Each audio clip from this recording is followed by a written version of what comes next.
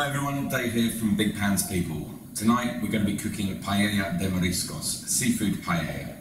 The ingredients I'm using are some peas, some tomatoes, some fine green beans, some mixed peppers, some onions, bomba rice, mixed seafood, king prawns, live mussels and half fresh prawn tails. We also have some white wine, olive oil of course, some vegetable stock and tomato passata. There's some garlic and finally some saffron grass to finish off. Seasoning wise, we're going to be using paella seasoning or colorant and sweet pimenton, which is actually already in the seasoning, but we just like to add a little bit extra. It gives it a very authentic Spanish flavour, if you like. So I'm going to start off by lighting the burner over here. As you can see, well, you may not be able to see this on screen, I've got a pan that's going to serve approximately, well, it can serve up to 10. Tonight we're assuming that we're going to serve around 5 or 6 people. Under that we have a little burner. This kit's available online. You can buy this sort of thing for about £35. Have a look on Amazon. I've just adapted a stand here so I can show you on a desktop, but it does come with legs generally as well. So, without further ado, let's get the pan burning. As you can see from the bottom right corner, hopefully you'll be able to see what's going on all the time. I'm just going to light the flame there. You'll see that the pan's got some salt in it already. That's just like a sprinkling of salt. What that'll do is it's going to bring out quite a lot of the flavour in the fish, and obviously in the finished dish you want a little bit of salt in there just to give it, set off the other flavours. So the first thing I'm going to do is add my olive oil. Just get the pan nice and hot. I've got about half a glass here. I'm guesstimating really as to how much I'm going to use. So in the meantime, I'm just going to pour it in like this, and you're going to see it sit in the bottom of the pan like that. There we go. Just get it all round, give it a nice coat. And that's just about right. I think that's probably just about the right amount. That was a good guess of mine. So that's that one finished with. And the first thing we're going to do, once that oil's got itself a little bit hot, is I'm going to pop in the seafood. Now, the mixed seafood that I've used here is a frozen bag, which we get directly from our fishmonger. I'm going to mention actually GCH Fishmongers in Bedford. They're fantastic guys. They do the best fish. They're award-winning. They know their stuff inside out, and they look after us with fish on a large scale. So when we go out and we cook on a large scale at events, we only use the best sort of frozen and fresh fish that we can find.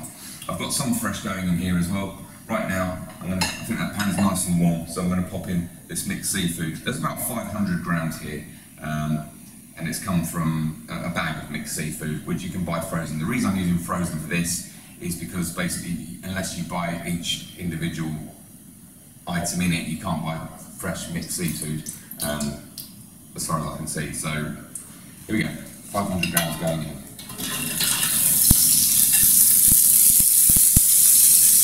Now this goes in first.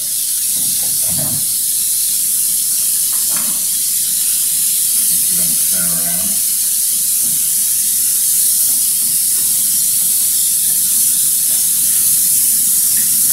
So in here we've got octopus, we've got some squid rings, we've got some mussels, some prawns, small prawns.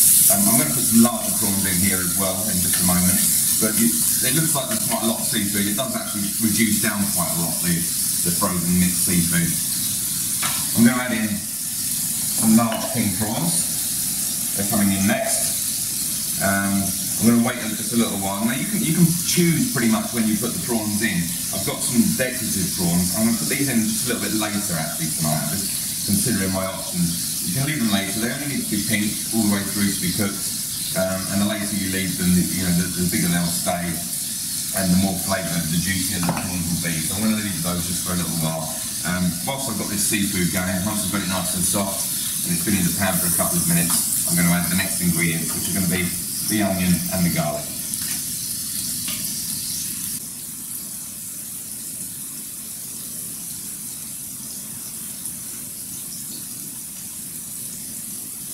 As you can see, the seafood's cooking nicely. We've got a nice bubble going on. I've adjusted the levelling of the pan. It's quite important to keep it level, because obviously when your water goes in, you want it to sit level. It's probably the hardest part actually of setting up the equipment, especially when we're on uneven surfaces. We have to adjust the legs of the stands that they come with quite a lot to get the pans level. Not so difficult on this work. This little stand that I've adapted actually has little adjustments on it, so I've made a few micro adjustments. Right now, That's cooking well, so in goes the onion. There's 2 small onions here. And I'm also going to put in the garlic. Now I said about half a head, so probably 5 or 6 cloves of garlic. Garlic with paella is not necessary actually, it's a bit of a preference. The recipe I'm cooking here is a combination of several recipes that we've seen our Spanish friends cook. I'm sure there are aficionados who will tell you there's a right way and a wrong way, but actually I don't think there is. I think I've seen so many variations, you can kind of do whatever you like now. The big faux pas that some people will tell you is that the Spanish don't put chorizo in a paella, and it's true, they don't. However, when we're cooking for the English, we do put chorizo in. That's because people like it, basically. So it might not be 100% authentic, but a good chicken and chorizo paella, obviously I'm not going to put it in here, this is a seafood dish, so it certainly wouldn't go in this one. But yeah, in a chicken and chorizo paella, we would use a good American chorizo. So that's my onion and garlic in. I'm just going to let that sit for a little while, get those flavours cooking, get them bubbling nicely before I add the next ingredients. And now I'm going to add in my tomatoes. Here I've got just a punnet of baby tomatoes which I've chopped quite finely, each tomato into sort of 3 or 4 pieces, and I'm going to put them in the whole like so.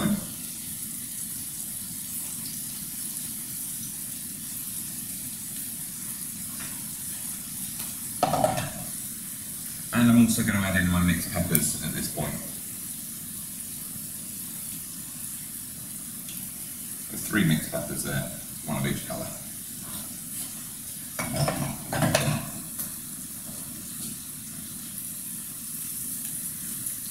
Again, variations on this recipe may not use mixed peppers. Some use chopped tomatoes, some use tomato passata, and I do actually have some tomato passata, about a carton's worth, but I'm going to add to this just to give it a little bit more richness.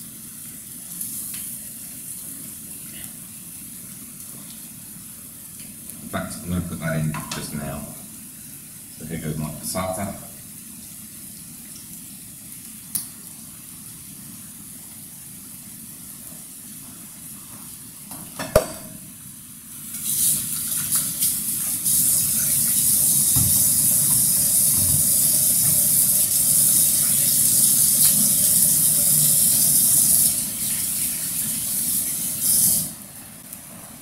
I'm coming back now to stirring the tomatoes and the passata and get everything mixed together nicely.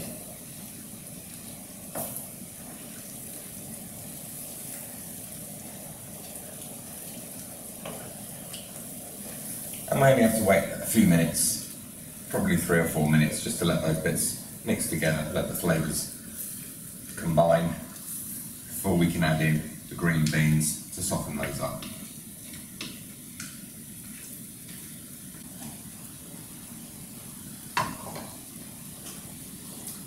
As you can see, a lovely combination of colours going on. So now I'm going to add in the green beans. We have just 1 pack of green beans, again straight off the supermarket shelf. They're fresh, not frozen. In they go. And I'm just going to mix those in quite gently because we don't want to be spilling over the edges if we can help it.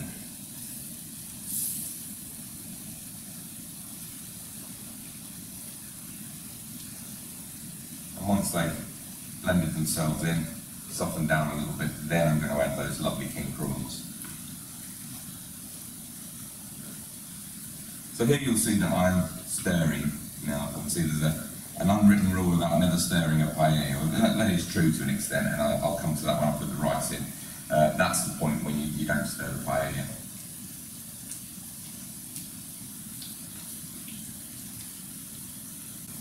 I'm just going to turn the heat down a little bit there. It is bubbling away quite extremely. So we're just going to let it simmer. It's important at this stage not to give it too much heat, you don't want it to burn. And actually, to contrary belief, you do want it to stick to the pan a little bit. Again, that'll be the rice. And when I come to put that in, I'll explain the reasons. So right now, we're at the point where pretty much all of our vegetables are in. The only thing we haven't got in there at the moment are peas, and for garnish, our samphire grass. But right now, we're going to add half a glass of white wine. That's quite a large glass. That's going in like that, just to give it a bit of extra flavour. And I'm going to add these big king prawns. There's about 300 grams here, and they're frozen, as you can see.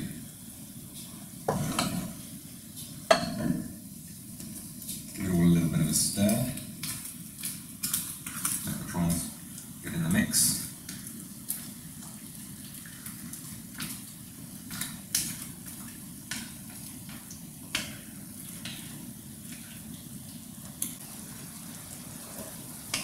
That's cooking away nicely. Those prawns are softening up, defrosting in there.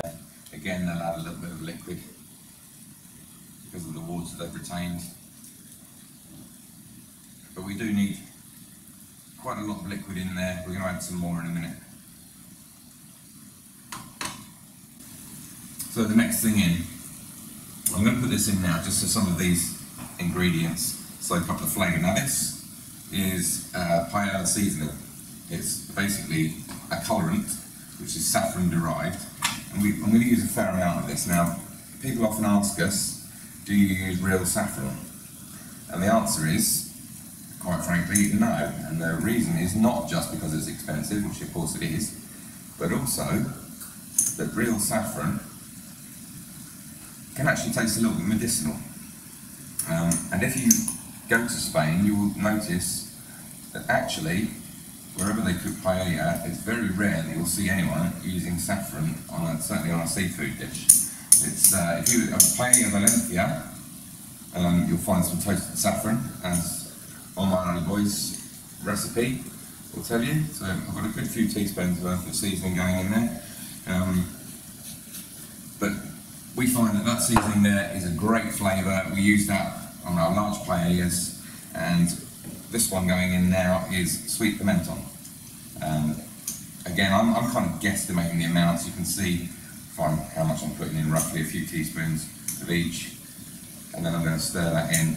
It's a lovely smoky flavour, and it really adds to the dish. So whilst you don't have to use this, I highly recommend it. We use this for so many different dishes. Sweet pimenton. This is made by La Chinata, and you can find it online. So I'm going to stir those in right now, and you'll see the colour come out from the first one. The paella seasoning gives everything this lovely yellow colour that the saffron would give. In fact, the saffron wouldn't give such a strong colour as the seasoning does.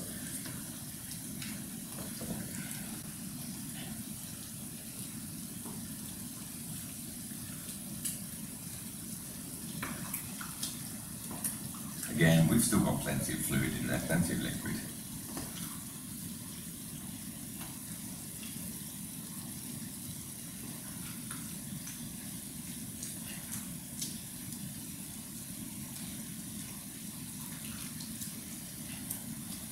And that's exactly what we want.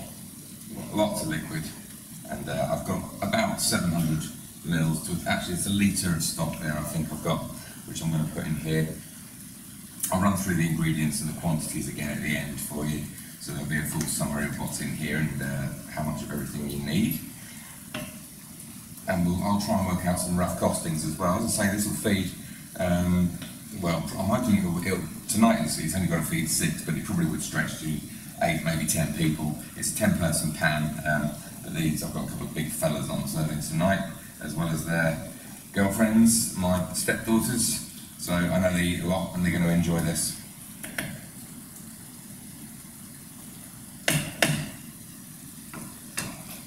So now I'm going to put the rice in. Sorry, the stock. I'm going to put the stock in first before I put the rice in. If you want to get some liquid. Now you can do it either way around actually. You can put the rice in first. There's no right or wrong way of doing this. I'm going to put the liquid in first simply because I want the rice to sit in amongst the other ingredients, and if you put the rice in now you have to stir it.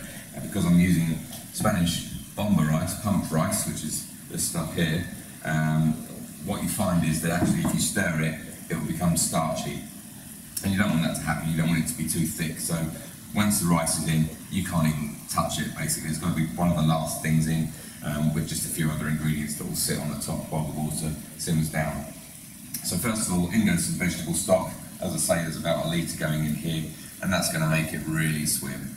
But don't worry, because that rice, once that goes in, that's going to soak up all of this liquid.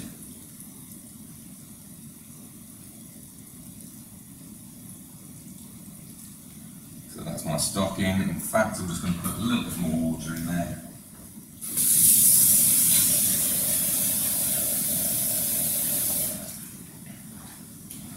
Just to get it up a little bit higher.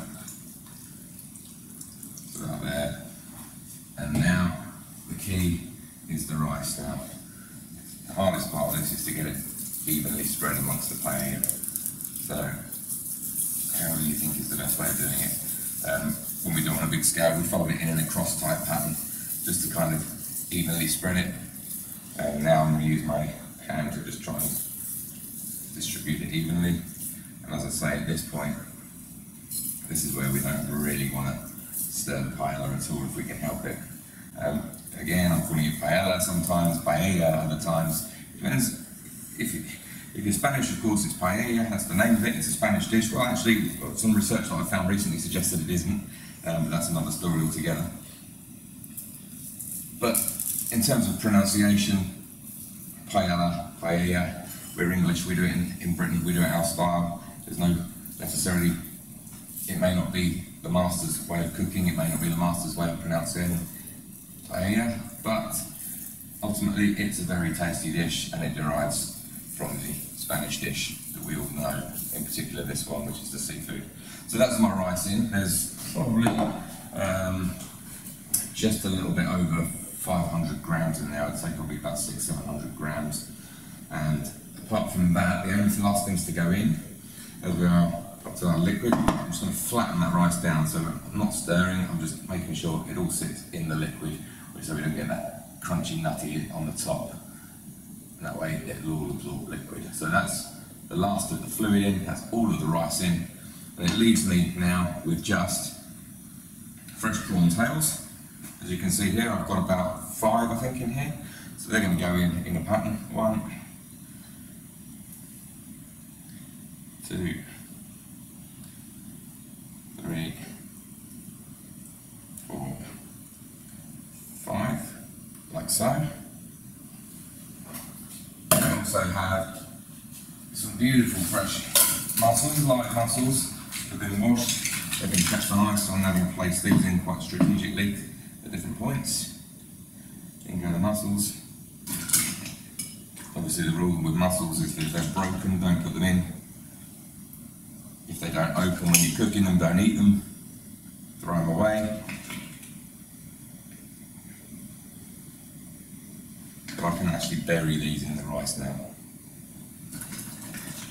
And I've got about, I don't know, 15, 20, maybe a few more than that, 25.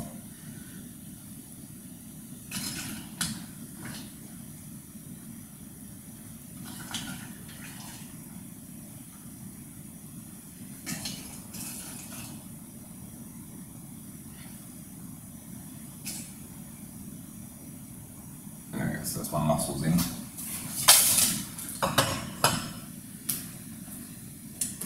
Last but not least, I have a handful of peas. I'm running out of room, I could have done with a slightly bigger pan for this lot. So I'm hoping it's not going to overflow once the rice takes up that liquid. In theory it shouldn't do.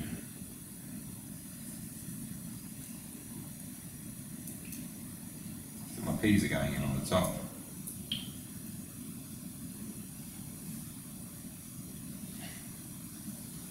Again, distribute them as evenly as you can. There's not a huge amount of peas, they're more for decoration than anything else. So I'll bolt on. And now we wait. So we're going to let that sit and simmer until the water reduces down. And in about 45 minutes time, 40-45 minutes, you'll see hopefully what resembles paella.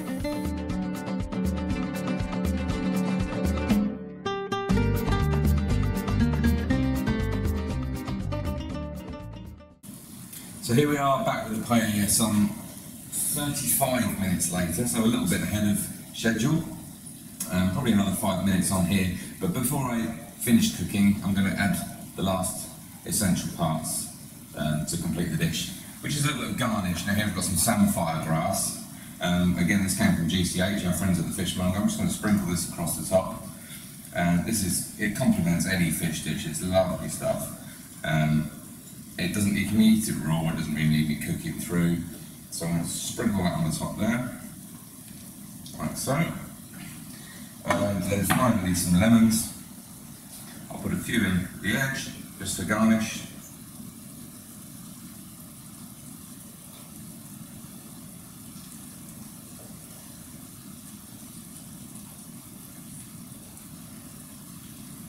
And then just cast a few on the top.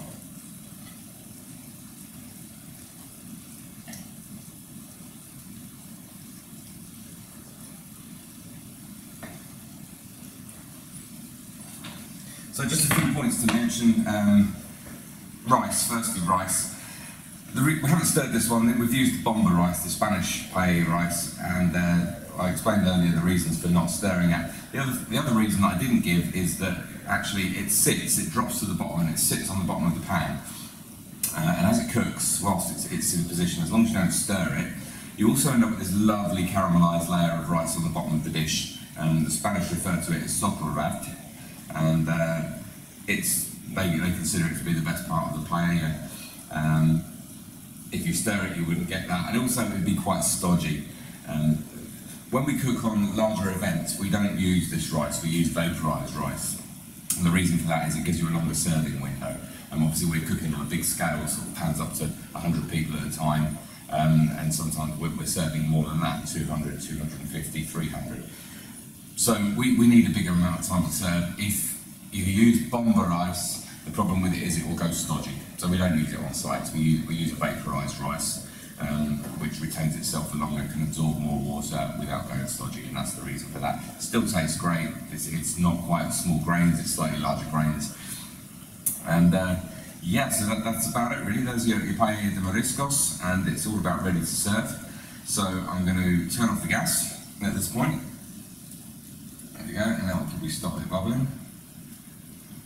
And on that note, from Big Pans people, thank you very much for watching. Hope you enjoyed this video.